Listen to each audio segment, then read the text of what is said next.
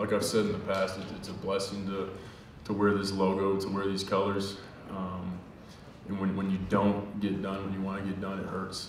And I think that's where we're at right now. But the only thing we can do now is learn from and move forward. I mean, we got a long season.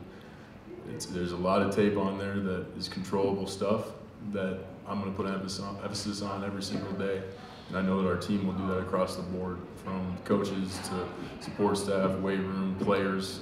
The accountability will be raised after this because there's a lot of controllables that were left out there. I think that whenever you're in an away environment, it kind of ramps up the possibilities of controllable things that pop up.